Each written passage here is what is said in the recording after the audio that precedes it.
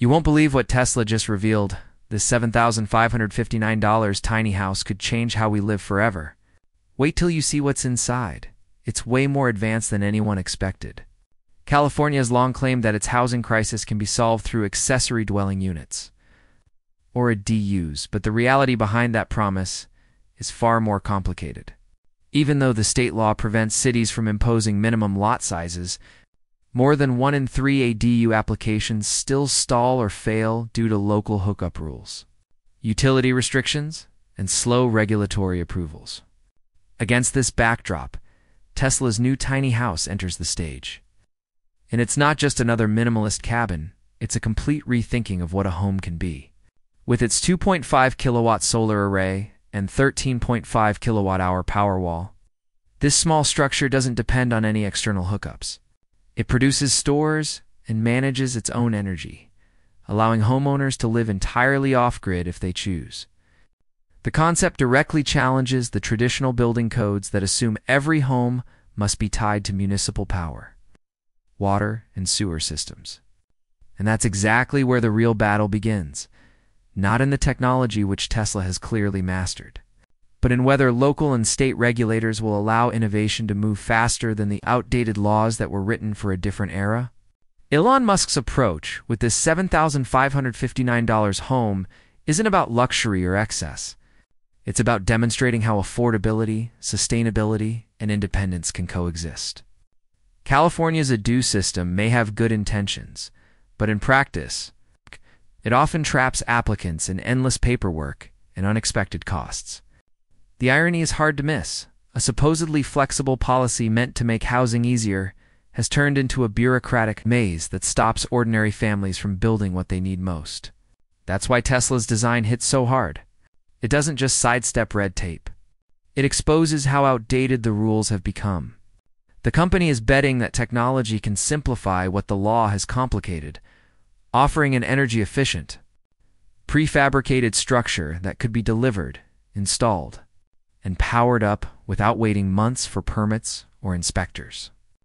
While lawmakers talk about density, zoning, and setbacks, Tesla is building an entirely new category of living space, one that's lighter on the grid, cheaper to own, and faster to deploy. Yet behind all this progress lies a fundamental question. Can a house that runs on solar and battery power truly escape the grasp of regulation? Because if it can, Tesla might have just done what no other company dared challenge. Not only the utility monopolies, but the entire notion of how a home should connect to society's systems. The idea sounds simple: a small, smart, self-sustaining shelter designed for modern realities. But the implications are enormous, especially in places like California, where energy prices keep climbing and housing permits are harder to get each year. It's not hard to see why families looking to escape rent increases or utility bills are suddenly paying attention. They see in Tesla's concept a real possibility, a path out of dependence on both landlords and local grids. And while critics say it's just another tech experiment, the early response suggests otherwise. Interest has been explosive, especially among younger homeowners and remote workers who want flexibility over permanence. In this video, we'll break down the numbers, the policy conflicts, and the economics behind this small but powerful idea.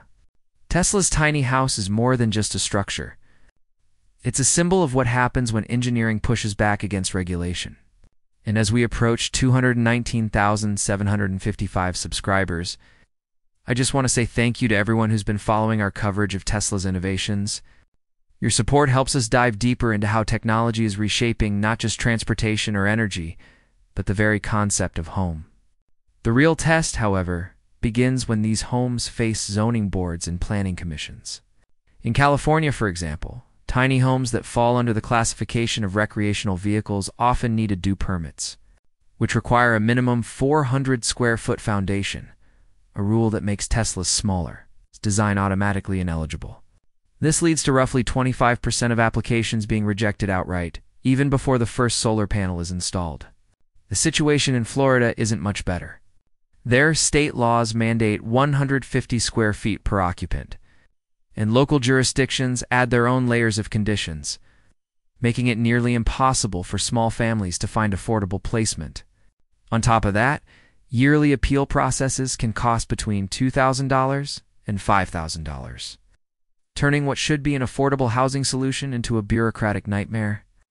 These are not hypothetical challenges. They're real financial traps affecting Americans who believed a tiny home would finally help them gain stability. For many, the paperwork alone now costs more than the home itself. The situation becomes even more revealing.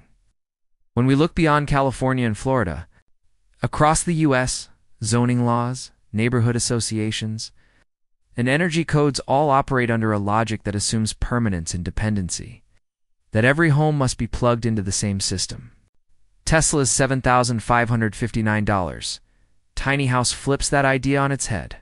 Built with lightweight prefabricated panels and integrated smart systems, it's designed to be set up within days, not months. The home can operate independently with zero emissions, collecting its own energy and recycling water through compact filtration. In essence, it's not just a dwelling, but a self-contained ecosystem. That independence, however, is exactly what makes governments nervous. When a product like this reduces demand for utilities, it indirectly threatens local revenues, zoning fees, and permit-based income. So while the engineering is brilliant, the pushback isn't about whether the house works, it's about whether the system can tolerate freedom. This tension between innovation and regulation defines much of what's happening now in the housing market. Tesla isn't the first company to imagine a smaller, smarter home, but it's the first to integrate it seamlessly with renewable energy and scalable manufacturing. Where others see architectural trends, Tesla sees a supply chain, one that can mass-produce livable units the same way it produces vehicles. This industrial mindset could finally make affordable housing a reality, but only if the legal system keeps pace. Each state interprets housing differently. Some classify tiny homes as recreational vehicles, others as mobile homes, and a few still refuse to recognize them at all. This lack of uniformity keeps innovation from spreading. For families trying to adopt Tesla's model, it means navigating a maze of contradicting codes and unclear insurance rules. Mortgage lenders, too, are uncertain. Since traditional home loans depend on permanent foundations and long-term land titles, most tiny home buyers must rely on personal loans or cash. That financial disconnect slows adoption even when the product is ready for the market. And yet, the appeal is undeniable. As rent prices rise and energy costs climb, people are rethinking what enough space really means.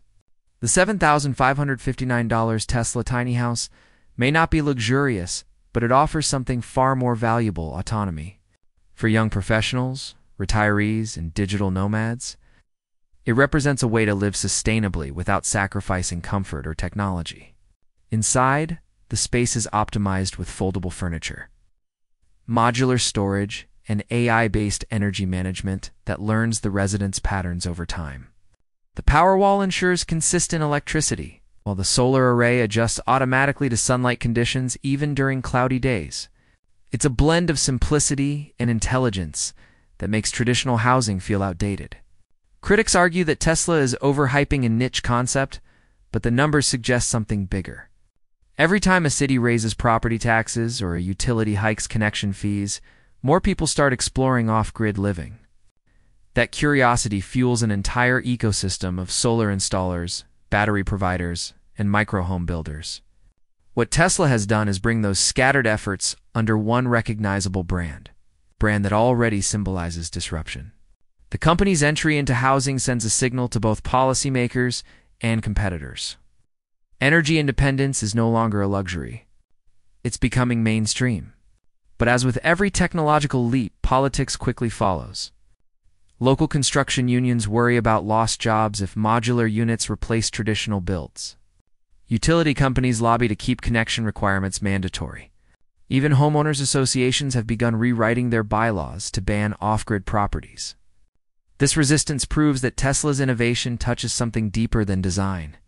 It challenges the economics of dependency. The battle is now cultural as much as it is technical. On one side are those who believe that homes must remain tied to existing infrastructure for safety, taxes, and order. On the other side are those who see that same infrastructure as the reason housing remains unaffordable and energy insecure. Elon Musk's philosophy leans decisively toward decentralization. If his vehicles can run without gas and his satellites can bring internet anywhere, why shouldn't a home generate and store its own power? In that sense, the Tesla tiny house is the physical embodiment of Musk's larger mission, a world where individuals own their energy, mobility, and data. Whether governments will let that world exist is another matter. Some regions are already exploring adaptive policies, testing pilot programs that let off-grid homes qualify as primary residences. Others, however, continue to enforce old zoning categories that label them temporary structures, forcing owners to move them every few months.